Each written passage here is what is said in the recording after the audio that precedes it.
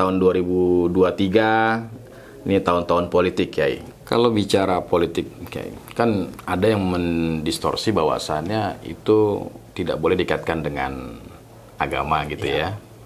Nah, menurut pandangan Kiai gimana nih? Satu suara orang baik berlawanan dengan 10 suara orang yang niat nggak baik. Mana menang? Yang tidak baik. Nah, itu demokrasi kan gitu. Iya. Ya kan?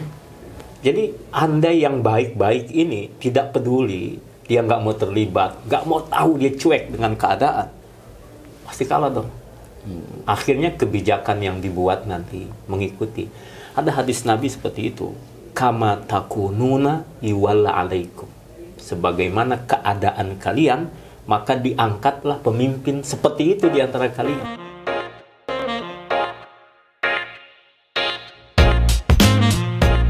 Assalamualaikum warahmatullahi wabarakatuh. Jumpa lagi dalam acara Halo Pengacara. Ya, terima kasih sudah mengikuti YouTube kami Halo Pengacara, dan pada kesempatan kali ini suatu hal yang spesial. Kita bersilaturahim dengan Kiai besar nih, Kiai kondang ya, Kiai Muhammad Abdul Syukur Yusuf. Selamat siang Pak Kiai. Assalamualaikum. Waalaikumsalam. Masya Allah, sehat ya Kiai? Kiai kondangan. Kiai kondangan. Ini kita bincang-bincang santai Kiai ya. Iya. Ini luar biasa, kita bisa bersilaturahim di tengah-tengah kesibukan Kiai gitu ya. Dan selain mengisi di beberapa tempat secara rutin Kiai ya, terus juga ada santri, terus juga banyak ilmu-ilmu yang diberikan kepada umat tentunya dalam hal ini. Kita akan bicara Kiai tentang kita tahu lah tahun 2023 ini tahun-tahun politik Kiai ya. Tahun 2024 apalagi itu pasti ada kontestasi politik di dalamnya ya kan. Nah, kira-kira pandangan Kiai nih terkait dengan apa sih yang harus umat lakukan terkait dengan tahun-tahun politik ini? Ya.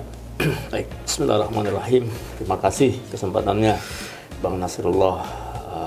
Emang suasana mulai agak hangat ini ya, 2023. Mungkin sering kita mendengar ada istilah sekarang buka hati, buka mata, buka telinga. Nampaknya semua kita ini memang dianjurkan untuk itu. Hatinya harus peka, matanya melihat dengan jernih, kemudian telinganya mendengar, sensornya harus nyala nih. Artinya apa? Kita terlibat dalam politik, ya. Tentu salah satunya dengan suara kita kan. Ya harus terlibat. Maka jangan sia-siakan suara gitu. Harus apa? Hatinya harus bermain sehingga bening.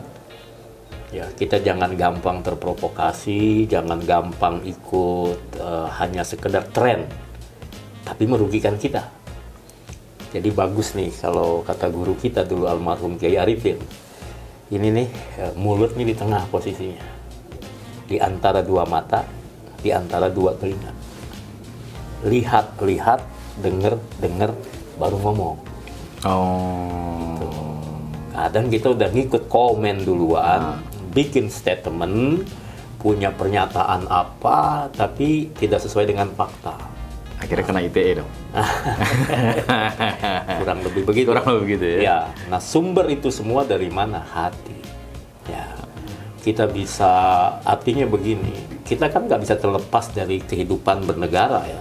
Yeah. Sebagai warga negara, kita punya hak, punya kewajiban. Maka dari situ kita berkepentingan. Yeah. Nah, maka tadi kita ini semuanya, ayo berkepentingan terhadap negara kita.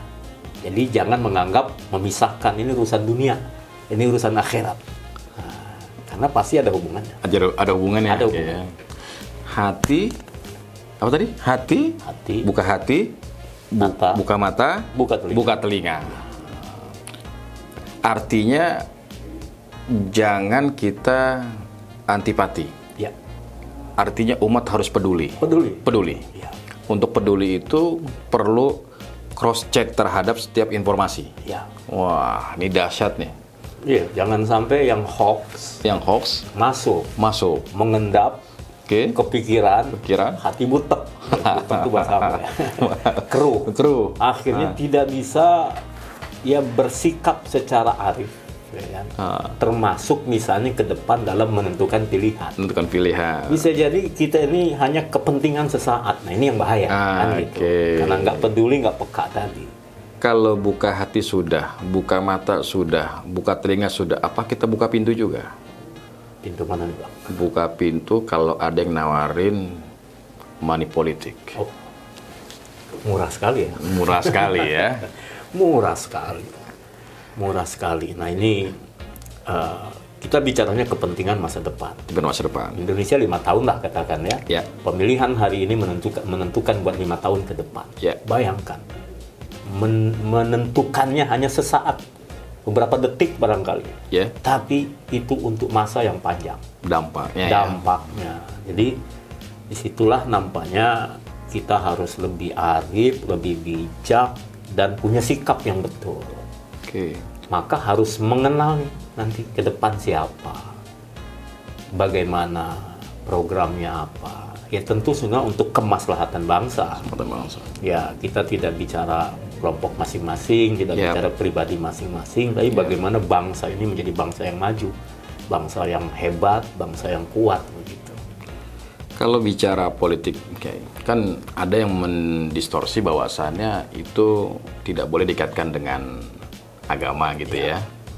Nah, menurut pandangan Kiai gimana nih? Loh, pemerintah punya kebijakan. Perwakilan kita, anggota Dewan Perwakilan, mereka punya kebijakan. Terus, dan itu ada hubungannya dengan keberagamaan juga. Contoh haji. Haji kewajiban seorang muslim. Ya, kayak kemarin tentang sholat ya. Ketika ada COVID misalnya, bagaimana menjaga keamanan, kesehatan, tapi juga kewajiban kepada Allah nggak putus. Ini kan ada kebijakan-kebijakan yang diambil. Itu kan ada kaitannya. Jadi kalau kita melepas seperti tadi pemilah-milah, kayaknya nggak pas juga. Nggak pas ya kayaknya.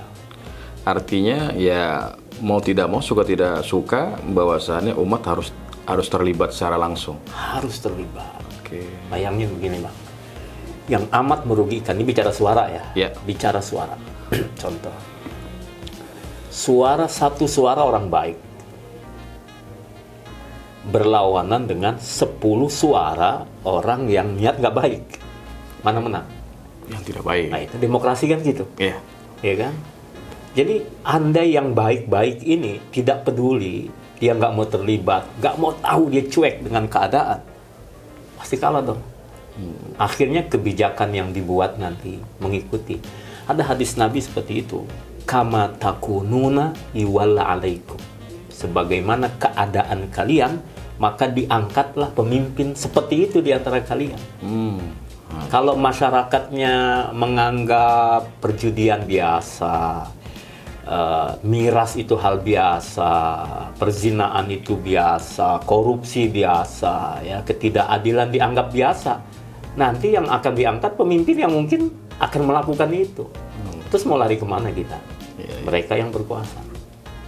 Jadi kepedulian kita adalah kemaslahatan masa depan kita. Ada mungkin kayak tips untuk memilih pemimpin dalam konteks yang kita pahami saat ini gitu. Ya, pertama mungkin ta'aruf ya. Ta'aruf itu artinya mengenal sosok-sosok siapa di antara ya orang-orang yang ada. Walaupun kita katakan tidak kenal pasti secara utuh, nggak mungkin. Tapi kan secara umum. Dan kita bisa mengenal melalui mungkin pandangan-pandangannya, ya kan, program-programnya, dan profil ya. Bahkan kalau perlu secara detail kita harus tahu. Namanya ta'aruf kan. Untuk apa? Untuk kemaslahatan. Yang kedua, ada namanya istikharah. Jangan lupa minta petunjuk Allah.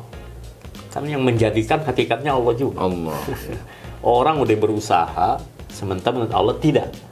Lama ni alima a'taita wa la mu'ti alima manata. Kalau Allah tahan, nggak ada yang bisa ngasih.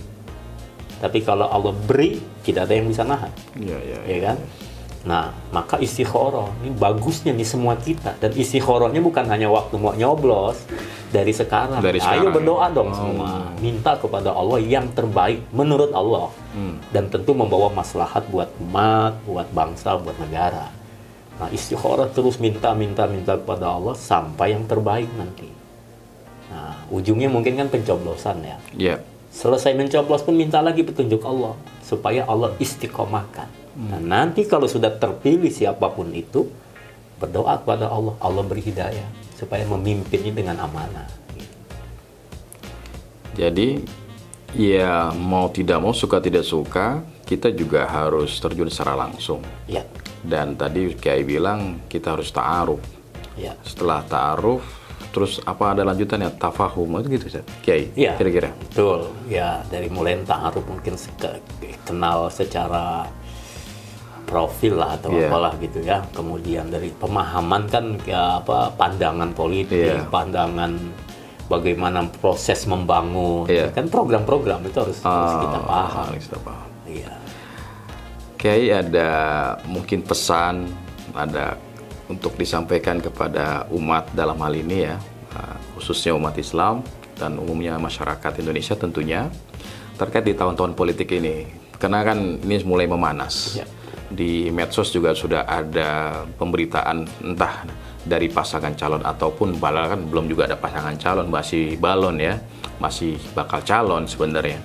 Tapi sudah mulai memanas, bahkan terus sudah terjadi seakan-akan seolah-olah keributan ya. Walaupun keributan itu masih di media sosial tentunya. Kita tidak berharap itu turun sampai jadi ke lapangan. Nah, ini untuk bisa memberikan pemahaman kepada umat, kira-kira hal apa yang perlu kita lakukan, Kiai? Ya. Yang pertama menurut saya sesuai petunjuk Al-Quran, membangun ketakwaan. Membangun ketakwaan. Jaminan dari Allah yang tidak akan terbantahkan. Ya. Dalam Al-Quran surah Al-A'raf Allah berfirman, "A'udzubillahi minasyaitonir rajim. Walau anna ahlal qura amanu wattaqaw la fatahna 'alaihim barakatim minas sama'i wal ardh." Kalau penduduk negeri itu beriman, bertakwa, niscaya keberkahan dari langit dan dari bumi Allah keluarkan. Siapa yang bisa membantah Allah? Orang di dunia mungkin bisa berhitung, wah ini kan sudah sekian, bisa mengangkat ekonomi, politik, pendidikan, segala macam. Itu kan manusia, tentu dengan ikhtiarnya. Ya. Tapi jangan lupa penentu akhir itu Allah. Dan Allah sudah katakan tadi, Allah firmankan, ketakwaan dan keimanan itu perlu sebagai apa? Pengundang keberkahan dari Allah Subhanahu wa Ta'ala. Maka insya Allah semakin kita mendekat kepada Allah, ya tentu yang beragama lain dengan keyakinan agamanya, ya. Kalau kita Islam, ya dengan keislaman kita, yakinlah bahwa bersama Allah membangun ketakwaan itu pasti mengundang pintu-pintu keberkahan. Masya Allah. Kemudian yang kedua, ya kita ini ayolah bersama-sama tadi menjaga hati, menjaga mata, menjaga telinga. Untuk apa? Ya jangan mudahlah mengikuti informasi yang luar biasa sekarang ini, kemudian terbawa oleh hanya tren gitu. Tokoh yang sedang tren, tokoh yang sedang apalah, itu kan bisa kita sudah paham kok, ada pencitraan, ada apa. Ya kenalilah dengan sebaik-baiknya. Kemudian ya tentu kita ya ada musyawarah, ada forum diskusi, ada berbagai cara untuk meraih itu semuanya. Dan yang kemudian pahami bahwa setiap kita punya hak dan punya kewajiban. Nah, sehingga mari semua kita, walaupun bukan orang yang terjun dalam politik praktis, tapi dalam hal ini kita punya hak politik. Gunakan hak politik kita dengan baik untuk apa? Dalam rangka menentukan kemaslahatan masa depan. Jadi jangan diem-diem baik. Oke, jadi jangan golput lah intinya. Ya, begitu. Ya, 1 menit nih Kiai. Ya. 1 menit kata-kata mutiara nih buat masyarakat Indonesia tentang tahun politik ini. Apa kira-kira? Kalau orang-orang baik diam, tidak berpikir, tidak berbuat, tidak menentukan, pasti yang dia inginkan nggak bakalan tercapai. Semua berawal dari niat. Niat itu kemudian kita pikirkan, lalu kita lakukan. Maka kalau pengen ada kebaikan dan pengen ada perubahan, ya berbuatlah. Masya Allah. Dan jangan lupa satukan antara hati kita dengan amalia kita. Allah. Tadi hati, mata, telinga. Nah, tentu ujungnya di tangan juga. Ingat loh, tangan Anda ini akan dimintai pertanggungjawaban. Tangan Anda ini punya nilai dan akan bicara bersaksi di hadapan Allah. Mudah-mudahan tangan yang kita gunakan nanti ini akan menjadi saksi yang menyelamatkan kita. Masya Allah. Syukron jazakallah Kiai atas waktu dan kesempatannya. Mudah-mudahan ini bisa manfaat. Amin. Dan umat bisa tercerahkan. Amin. Di tahun-tahun politik ini. Apapun pilihannya, pastikan tadi kita mengenal ta'aruf. Dan pastikan kita membuka hati, membuka mata, membuka telinga, dan tidak mengambil keputusan tanpa ada proses tadi tabayun. Tadi kira-kira gitu kayak ya. Dan mohon petunjuk Allah. Mohon petunjuk Allah tadi, istikharah. Kalau istikharah berarti bisa lebih dari satu nih calonnya, atau satu pun harus istikharah. Satu pun harus istikharah. Apakah iya betul-betul dia menurut kita? Allah. Sama orang mau menikah. Oh gitu ya? Ya. Kalau pilihannya ada beberapa, orang bilang istikharah. Terus kalau satu nggak istikharah juga jadi apa enggak? Oh, jadi istikharah itu sampai hari H. Iya.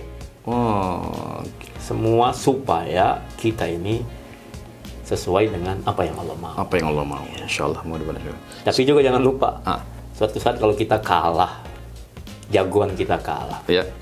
Ya Anda juga jangan marah-marah begitu aja. Artinya ya udah bagian dari ikhtiar. Bagian dari ikhtiar. Dan nggak usah kecewa. Nggak usah kecewa. Gini, artinya kok saya udah berjuang nggak? Allah nilai perjuangan kita. Bukan hasilnya. Hasil Allah yang menentukan. Masya Allah. Syukran jazakallah Kiai ya. Insyaallah mudah-mudahan manfaat. Sekali lagi para sahabat Halo Pengacara ya. Kalau ada hal-hal yang ingin ditanyakan terkait dengan tahun-tahun politik, ya bisa komen di bawah di channel YouTube kita, dan jangan lupa like, subscribe, komen dan share channel YouTube Halo Pengacara. Sekali lagi, Assalamualaikum warahmatullahi wabarakatuh. Waalaikumsalam warahmatullahi wabarakatuh.